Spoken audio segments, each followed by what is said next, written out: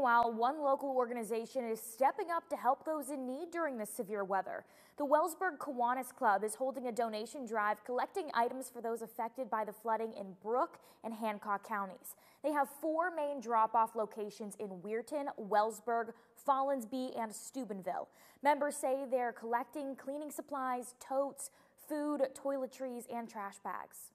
The reason for it is to support these victims with some minor material items so that they can relieve their stress, their financial stress from having to take care of this disaster in their homes. So working with the Brooke Hancock Family Support Centers really brings the key to the component so that we can connect families into their services, their array of services that are not only food pantry services, but also educational purposes and ways that they can help really connect families.